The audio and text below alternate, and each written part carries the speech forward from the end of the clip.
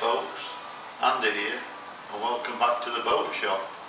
So we've got a bit of a boat coming on now, you can see. Got the sides on, gunnels on the top there, and the swim, which we've got a bit of filming of, so we'll have a look at that. So these are coming on now. Next week they should be quite a bit, you know, looking quite a bit different, but this is how they grow anyway. So it's going alright. We'll have a quick look.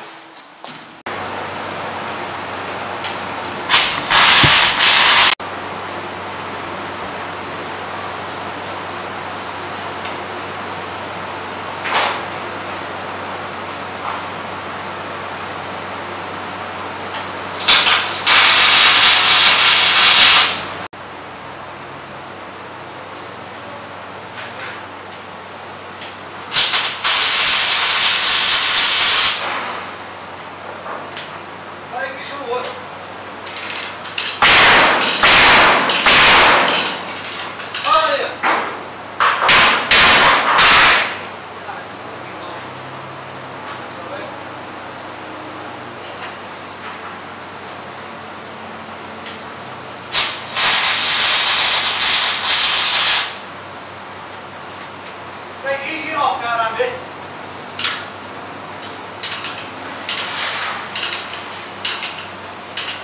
Go on.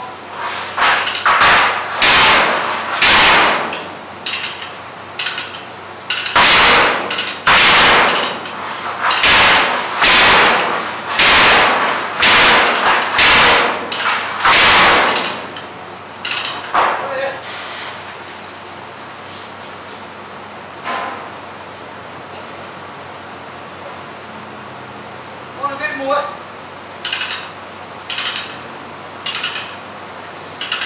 bit. Go.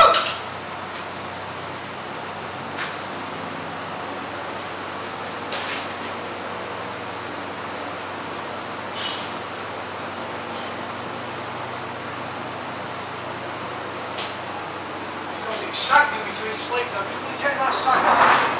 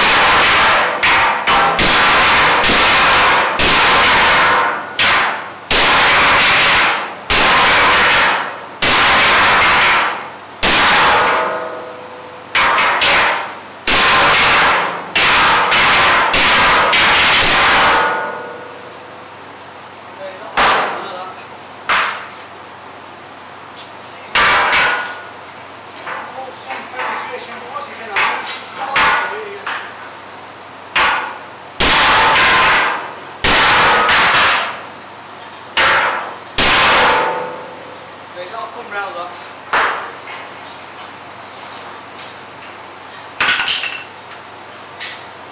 What time it is?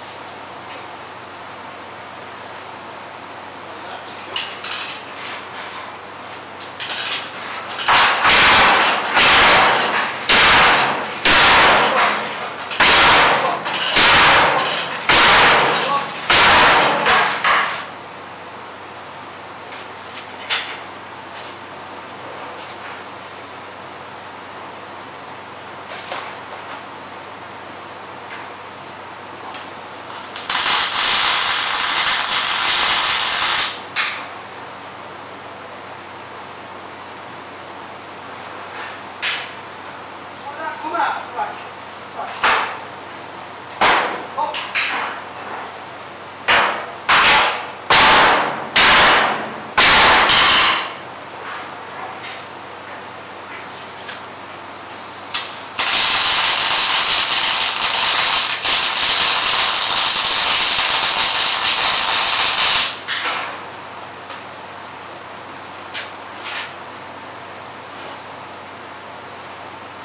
That right at the bottom, that's what's it.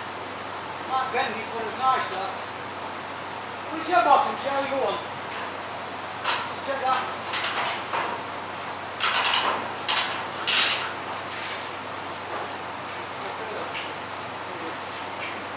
It's a good win of that.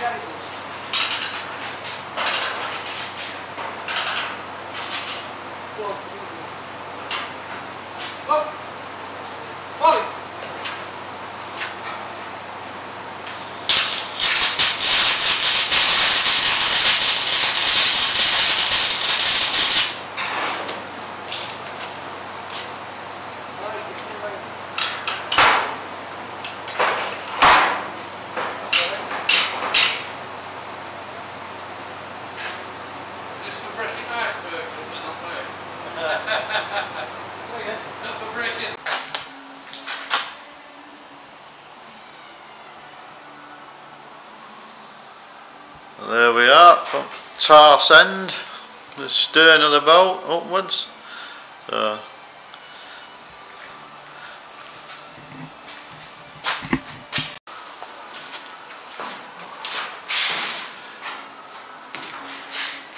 quite pleased with the progress there. That's it for today. So I need to go up to my boat on the canal and do a bit on that, and I'll update you next week. Have a good week, everybody. Ta-ra!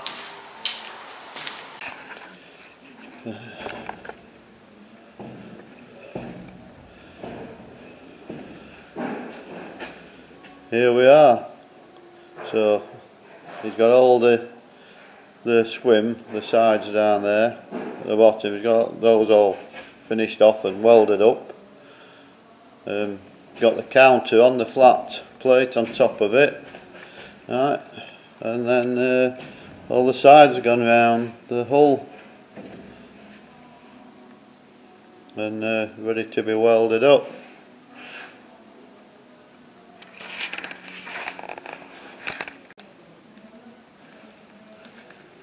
Right, we'll have a look at the outside, and here we are.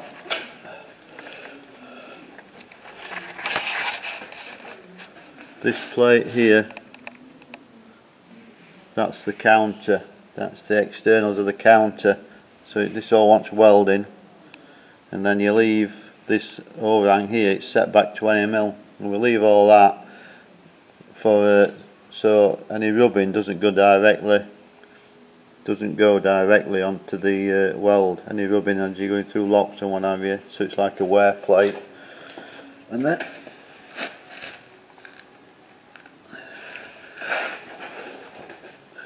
this big plate, what's left here, that will all be trimmed off when we're done. That will be trimmed off with like 20mm plate left on it. And that's the underside, so that wants welding yet. But, a bit of work to do, a bit of welding there. Bit of positional overhead.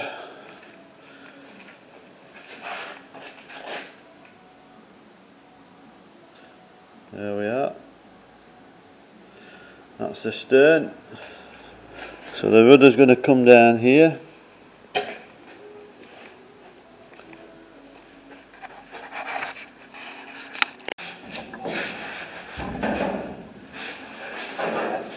All the rest. Right. So here is where the stern tube will come, pierce the hull, come out here, and then the couplings and the engine will be mounted here. So you have a large tube that goes through there to start with, the stern tube, and then that's thick mild steel, and then you have a brass assembly that goes through that and attaches to your prop. So that goes through there. The weed hatch gets cut out here. That gets plated across the back. That becomes your diesel tank then. And each side on these swims, you have your keel tanks, your water cooling tank. Same as on your car, you have your car radiator with your water in. The engines are cooled through this steel, through the canal, river, and you know, there's inlet and outlet each side. You have a tank, so that they become the same as your radiator tank on your car.